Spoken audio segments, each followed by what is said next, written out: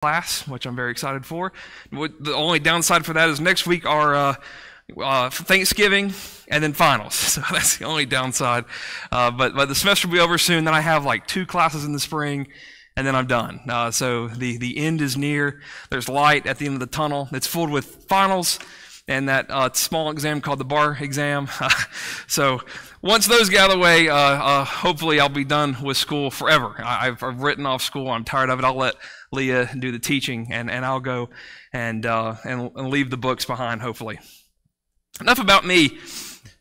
Revelation chapter 20 and verse 11. There it is. Revelation 20, verse 11. Then I saw a great white throne, and him who was seated on it. From his presence, earth and sky fled away, and no place was found for them. And I saw the dead, great and small, standing before the throne, and books were opened. Then another book was opened, which is the book of life. And the dead were judged by what was written in the books, according to what they had done. And the sea gave up the dead who were in it. Death and Hades gave up the dead who were in them, and they were judged, each one of them, according to what they had done. Then death and Hades were thrown into the lake of fire. This is the second death, the lake of fire. And if anyone's name was not found written in the book of life, he was thrown into the lake of fire. What is the most pressure-packed situation you could imagine? The World Series just ended. Maybe it's the bottom of the 7th or bottom of the 9th, Game 7 of the World Series. Winning run on third, right? 2 outs. The count goes to 3-2. My childhood baseball hero was Freddie Freeman. He was in a similar situation with a team I don't have to mention during the World Series this year. What's that batter feeling in that moment? That pressure. All that you've worked for, not just this year, but your entire life, comes down to this one pitch. Here's a guy taking the bar exam. It's his last chance to pass. After 4 years of undergraduate work, 3 years in law school, there's some pressure. Or maybe a boss of a company. They're in financial duress and trouble. He's about to make a presentation to a customer, and if they can just get this contract, the company will be saved. Talk about pressure. And all of us can imagine situations like that, and I'm sure we've all been in one ourselves, where it's all on the line, where it seems like nothing else could possibly matter, where this is the absolutely most important moment of all time. Maybe it seems so to you in the moment. And what we just read in Revelation 20 crushes any of those. This is it.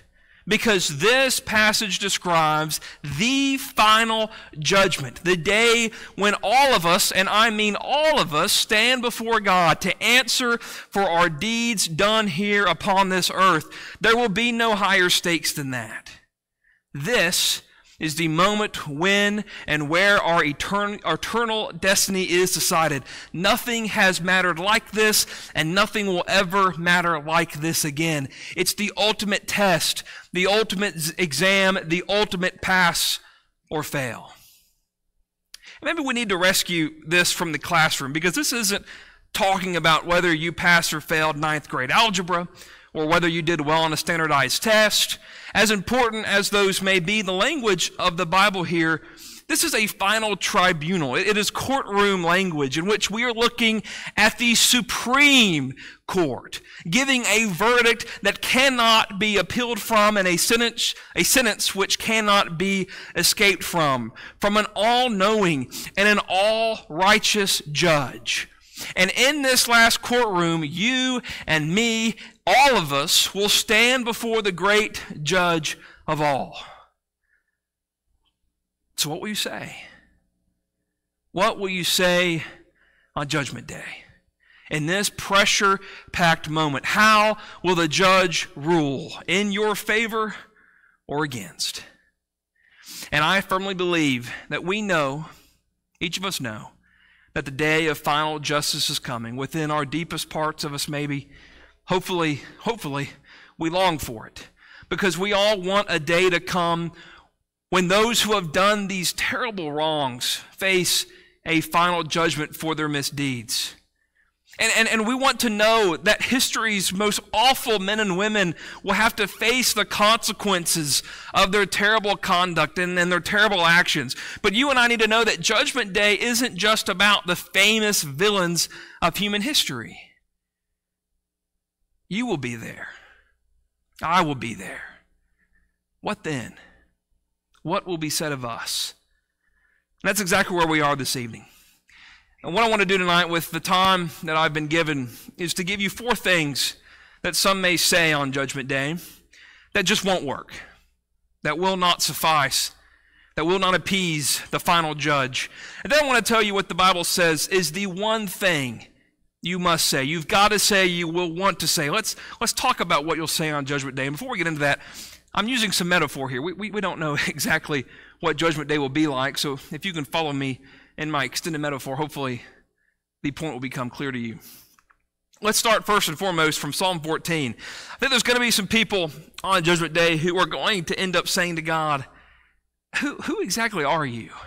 Psalm 14 verse 1 says, "The fool says in his heart, there is no God."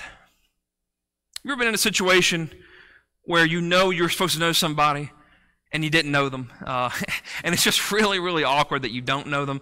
There's a story told about President Teddy Roosevelt. President Teddy Roosevelt had a sister named Corinne. And Corinne was on a train. And as Corinne sat in her seat waiting for the train to depart, another lady got on that Corinne recognized and that Corinne knew from earlier life. But it became very apparent early in the conversation that the lady just didn't know exactly who Corinne was. And she was bluffing, right? And you know how you do that, right? Hey, good to see you, pal. How's your mom and them? Hoping something will be said in the conversation quickly that will kick your memory into gear so you'll know who it is that you're speaking to. And so this awkward exchange is going on. And finally the other lady looked at Corinne and said, well, so what's your brother up to lately? At which time Corinne said, well, he's still president of the United States. It's a little awkward, isn't it? And I think for some people, there they are, there's Corinne. I think for some people, that's going to be the awkwardness on the day of judgment, because while atheism is certainly in the minority, it continues to grow. And there's also agnosticism in our society. That's people who necessarily aren't pure atheists, but they're unsure.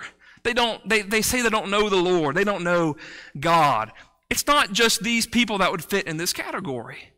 What about people who think they know the Lord, but they have a warped image of who He really is? They really don't have a clue who the true Jehovah God is. What about folks who think God is going to be like their grandpa, right? And so maybe they'll look at the Lord and they'll say, what are you doing judging people? I don't believe in a God that's going to judge me. Or maybe someone will say, I thought you'd be wearing a teddy bear suit because I like to think of God as this fuzzy, wuzzy bear, and I just hold Him and He makes me feel good. I don't know about all this judging business. What are you doing casting people into hell? And there will be people on Judgment Day who don't know God in that way, and they have fake images of God and false conceptions of God. And all of those will be utterly done away with, those thinkings. Listen to Jesus in John 8. In John 8 and verse 16, Jesus says in John 8 verse 16, "Yet even if I do judge, my judgment is true. For it is not I alone who judge, but I and the Father who sent me." Let me add to that what Jesus says in John the 12th chapter. Jesus speaks powerfully of judgment when He says in verse 47, "If anyone hears my words and does not keep them, I do not judge him, for I did not come to judge the world, but to save the world. The one who rejects me and does not receive my words has a judge. The word that I have spoken will judge him on the last day. For I have not spoken on my own authority, but the Father who sent me has Himself given me a commandment, what to say and what to speak. And I know that His commandment is eternal life. What I say, therefore, I say as the Father has told me." I'm going to sum this up right here by saying something that probably will not be bookmarked as incredibly profound. But it's important we restate it. You don't wait until Judgment Day to be introduced to God. You need to know the Lord before you get there. And don't be surprised when you see God on His throne and His Son at his right hand. Don't be surprised. Know the Lord now in this life. So there'll be no surprises on who God really is on Judgment Day. Maybe right along with that, there will be folks who will come up with this line. You know, somebody's going to say this because people say this thing all the time, right? Well, Joshua, nobody's perfect. You know, when nobody is perfect comes out of people's mouth, they aren't saying it because they're doing the right thing. No. People use this line to cover because somehow they have done the wrong thing, but they don't want to take responsibility for it. So we say things like, well, I'm only human. I'm not perfect, but you know, who is? Yeah, I guess I messed that up, but you know, nobody's perfect. I'm not sure that's going to really play well on Judgment Day. Because while we talk a lot about standing in front of God, the judge, what else has God done? What other role does he play? What else is going on there? Not only are you standing in front of God, the judge, you're standing in front of God, your creator, the God who made you. And so when you stand up and say, you know what, God, I'm not perfect, what you're saying to the God who made you is, you, God, didn't do a very good job of creating me. You've made me defective. You did a poor job of constructing me. I was unable to do better. And somehow attacking the judge seems like a poor strategy. You didn't make me right. Lord, you just expected too much of us. For someone made the way I was, no chance I could live like you. You didn't make me right. Nobody is perfect. The Bible never says that we were designed and created in some flawed way that we're incapable of obeying the Lord. In fact, Calvinism teaches us that in fact, we are depraved and we can't obey God. But that's not what the Bible says. Ecclesiastes 7 and verse 29, see, this alone I found, that God made man upright, but they have sought out many schemes. As soon as you begin to talk about man's personal responsibility and accountability, and that we are capable of obeying God, this starts just jumping off the page everywhere. So for example, in Deuteronomy 6 and verse 4, hear, O Israel, the Lord our God, the Lord is one. You shall love the Lord your God with all your heart, and with all your soul, and with all your might. And these words that I command you today shall be on your heart. You shall teach them diligently to your children, and shall talk to them when you sit in your house, and when you walk by the way, and when you lie down, and when you rise. Why does Moses say all this stuff if we can't do it? What's the point of this if we've been made to be incapable? In fact, in Acts 10, if you have questions about this, meet Cornelius. In Acts the 10th chapter, we're told about Cornelius. He's obeying the Lord. He's doing right. He doesn't know everything about everything, but he's doing good things. Verse 1 at Caesarea, there was a man named Cornelius, a centurion of what was known as the Italian cohort, a devout man, who feared God with all his household, gave alms generously to the people, prayed continually to God. In verse 3, Cornelius receives a vision from God. Verse 3, about the 9th hour of the day, he saw clearly in a vision an angel of God come in and say to him, Cornelius. And he stared at him in terror and said, what is it, Lord? And he said to him, your prayers and your alms have ascended as a memorial before God. The Lord says he's taken note of Cornelius' faithfulness and goodness, and that story goes on. But this business that we're incapable simply goes around Scripture. Maybe the thing that ought to be said here is why would there be a judgment day anyway? If you can just get by saying, Lord, I'm not perfect. I couldn't have done better. I did my best. Couldn't anybody say that? You know, Adolf Hitler used to stand charged with murdering 12 million people, plunging the world into gigantic conflict that cost millions of lives, did untold amounts of damage. nobody's perfect.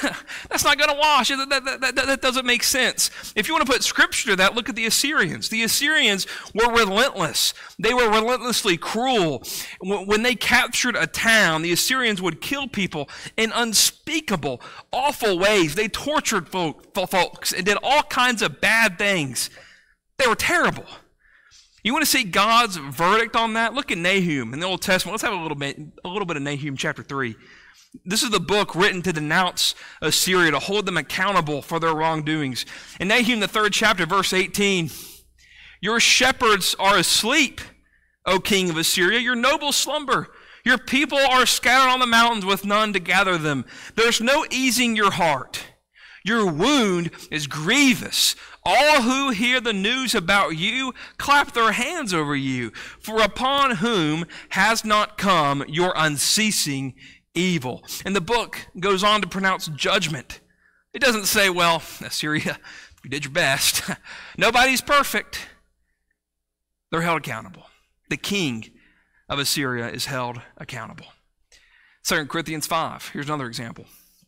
Paul says that we must all, verse 5, appear before the judgment seat of Christ so that each one may receive what is due for what he's done in the body, whether good or evil. The very nature of what Paul is talking about demands personal accountability. Biblically and without exception, every time God holds people responsible for their conduct, they are not allowed to slide out by announcing, nobody's perfect. And in the same way, this line, thirdly, will not work. This is the other side of that, right? You know what? I was pretty good. I was a pretty good person. I did a lot of good stuff. This is the go-to line that most people, I think, expect to deploy on Judgment Day. They're going to say this. And I believe that because it comes up all the time. The second and the third line here go together well. Because people say, I'm not perfect, but, you ready for this? I was pretty good. I did a pretty good job. I've helped a lot of people. I gave money to charity. I'm kind to puppy dogs. I even try to avoid them in the road. I did a lot of good stuff. If you had a nickel for every time you heard that, you go to a funeral, what do people say? Oh, this person was so good. If they're not in heaven, I don't know how anybody's going to make it. She did so many wonderful things.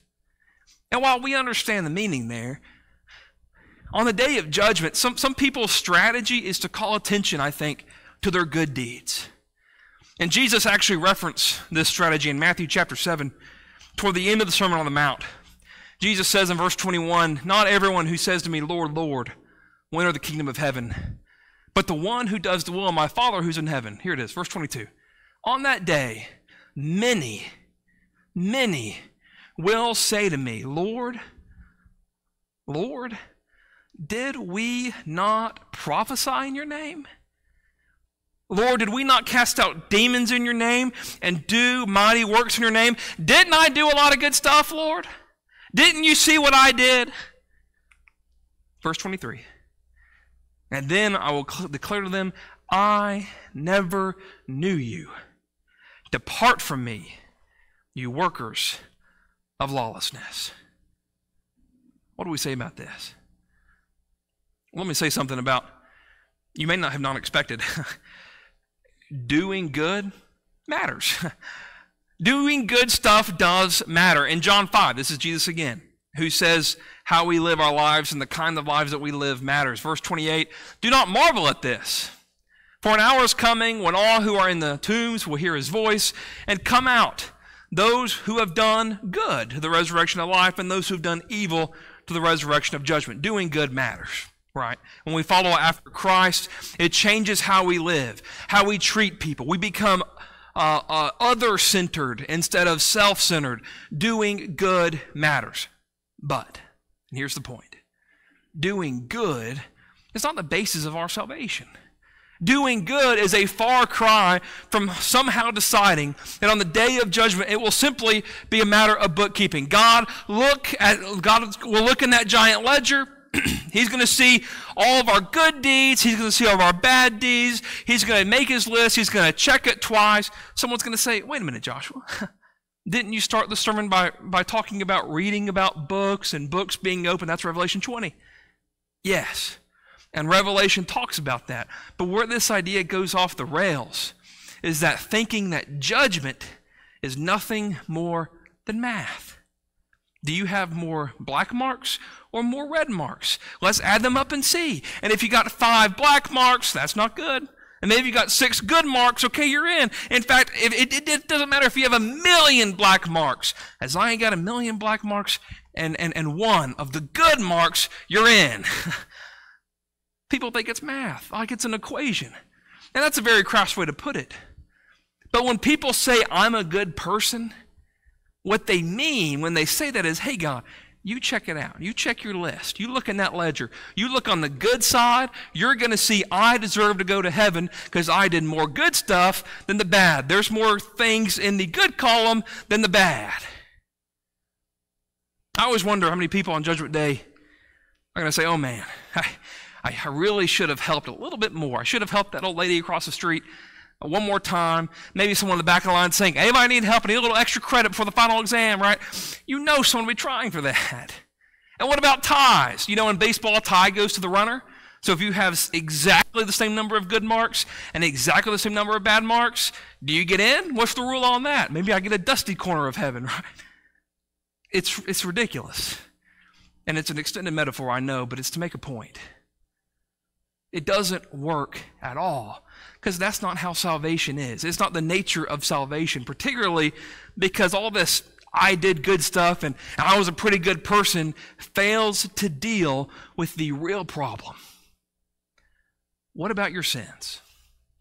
What about those things you did wrong? You stand up on Judgment Day and you say, hey, God, look at my record. Look at all of the good things I've done. God's still going to say, well, what about this? What about these sinful things? How about the times you betrayed my son? Oh, let me illustrate what I'm talking about. Imagine you were the accountant for a multi-million-dollar corporation. And you know what? You're a good person. And you're a good husband. And you're a good father. And you coach your kids' little league team. You give money to charity. You help the old lady get her bags into the car. And you even return her buggy for her. You do a lot of good things. But one day, controlling all that money gets to you at that big corporation, and with a few keystrokes, you transfer several $1 million, you embezzle several $1 million, you put that in your own account, and when you get caught and you stand up in front of the judge, you say, well, I'm a good father. Didn't you see me return that lady's cart? All that good stuff doesn't change the fact you broke the law. You broke the law. James talks about the law. In James 2, he says, for whoever keeps the whole law but fails in one point has become guilty of all of it. So good works are great, and good works are important. But what are you going to do about your sins? How are you going to atone for those? And that's the key, atonement. Yes, we do good works. We live differently as disciples of Jesus. I hope we do. If we don't, that's a different lesson. But we don't do good works to work off the bad or to fix what we've done wrong because we can't atone for our sins. We're not capable of atoning for our own sin. That's why Jesus was sent. In Romans, the 3rd chapter, Paul helps us understand this. For all have sinned, verse 23, and fallen short of the glory of God. Doesn't matter how much good you've done. You've sinned. What are you going to do about that? Thankfully, there's a verse 24. All have sinned, fallen short of the glory of God, and are justified by his grace as a gift through the redemption that is in Christ Jesus, whom God put forward as a propitiation by his blood. Propitiation, that's a giant word. It means atonement. It means covering. It means Jesus is the sacrifice for our sins. He's paid the price so that we can be forgiven. He does that. We can't do that. We can't even start to do that. The good we do is a response, but it's not an attempt to work it off. It's a response to the grace and mercy and the love of God. You can't work sin off by doing good stuff. Never works. Fourthly, just like somebody saying, you know what, I was a member of the church, I'm going to tell God on Judgment Day, hey, check the church directory. I have been a member of that church for 50 years. I'm in there. I'm a part of the group. I attend services very regularly. I'm a member of the church. So when a whole bunch of church folks goes in, I'll stand in with them and we'll go in together. People love that kind of thinking, right? Why do people love that? Because people love groups. There's power in numbers, like group travel. When I was a junior, I went to Scottsboro High School. That's where I'm from originally. When I was a junior in high school, got the opportunity to play at the USS Missouri in Pearl Harbor, Hawaii. It was the 75th anniversary of Pearl Harbor. Of course, my parents graciously volunteered to come along as a chaperone, although I don't think it took much convincing from the band director. It was a wonderful experience. Hawaii was beautiful. I got to be with my friends. My parents got to spend some time away from at least 3 other kids and have a little more peace and quiet. But honestly, I think my parents' favorite part of the trip was that we didn't have to do any planning for it. We didn't have to research hotels. We didn't have to choose what outings we were going to do. We just got to go along. We didn't do any preparatory work. We had to pay, and I had to do a lot of fundraisers. But we went. That's all we had to do. We showed up when we were supposed to show up. We got off the bus when we were told to get off. We got on when we were told to get on. Do what the group's going to do. It was great. It was easy. And maybe some of you have done that too. There's European tours. I know there's even tours of Israel, the Holy Land, and you can do those kind of tours. People love groups. And I'd say this about the group. A group can help you get to heaven. The Lord's group is called a church. And the church is a bunch of people trying to serve the Lord together, trying to understand the Bible, edifying one another, implementing the Bible in daily life, holding each other accountable. The group will help you get to heaven. The group will pray for you. They'll hold you accountable. They will worship with you. The shepherds will watch for our souls. That's huge. That's huge. And it'll give you a huge leg up. But you need to know something. And that's there's no group plan to heaven. There's no group rate. That's not how it works. If you're still in Romans, just turn back from Romans 3 to chapter 2. Romans chapter 2, verse 6, he will render to the group according to his works. No. He will render to each one according to his works. Standing around the righteous isn't the same, brethren, as being righteous. Standing in a garage doesn't make you a Toyota. And filling a pew doesn't make you a disciple of Jesus the Christ. On the day of judgment, you will stand before the judge alone. Absolutely solo. It will be about you and what you did and how you lived and what you did in relationship, maybe even to the group, to the church group and many other parts of life. But you can't be saved by standing in a good group. And we could go on that point. The parable of the 10 virgins come to mind. It didn't matter that 5 virgins who were unprepared were with the prepared. They were left out anyway. But going on to my 5th point this evening, somebody's thinking, well, Joshua, there's not a lot left. What should I say? What should I say on Judgment Day? Paul's got the answer for you. Philippians chapter 3, verse 7. And if you write in your Bible, I would underline this passage. Philippians 3, verse 7. For whatever gain I had, I count it as loss for the sake of Christ. Indeed, I count everything as loss because of the surpassing worth of knowing Christ Jesus my Lord. For his sake I have suffered the loss of all things and count them as rubbish, in order that I may gain Christ and be found in him, not having a righteousness of my own that comes from the law, but that which comes through faith in Christ, the righteousness from God that depends on faith, that I may know him and the power of his resurrection, and may share his sufferings, becoming like him in his death, that by any means possible I may attain the resurrection from the dead. You want to know the answer? It's about knowing Jesus. You've got to be able to say on Judgment Day, Lord, judge, I know your Son. Did you see it in Philippians 3? Knowing Christ Jesus, my Lord, verse 8, that I may gain Christ, verse 8, that I may be found in him, not having a righteousness of my own, not my own good works, not my own, I'm going to measure the weight and turn the scales in my favor. No, I want to know him, verse 10. Remember the words of Jesus we read in Matthew 7? Let's look at Matthew 7 again.